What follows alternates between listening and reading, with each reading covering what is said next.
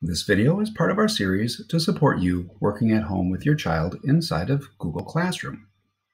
This video is part 2 about working with assignments. When we get to our stream page, our landing page, we're going to have to go next door to classwork and look for an assignment that is due.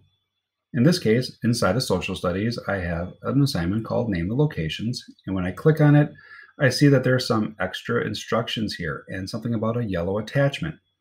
I could click on the attachment that's here, but I actually want to go in and view my whole assignment. So you could either open up the attachment here or go to View Assignment. The choice is yours, but we're going to go click on View Assignment. When we open this up, we see that our teacher is giving us a copy of something to work with. If I click on this attachment, a new window will pop open, and I can see that my teacher has given me something to work with. In this case, the teacher would like me to interact with a map that is provided. Name the city.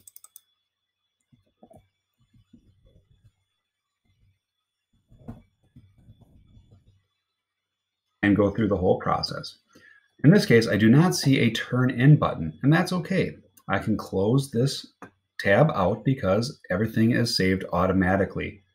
When I close out this tab, I have the option back in our assignment to turn it in. If I've completed all my work and I would like to let my teacher know that I am done, I can simply click Turn In.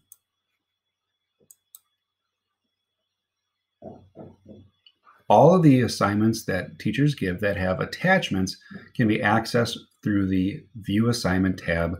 Some of them are interactive and some of them are just for students to have something to read or look at.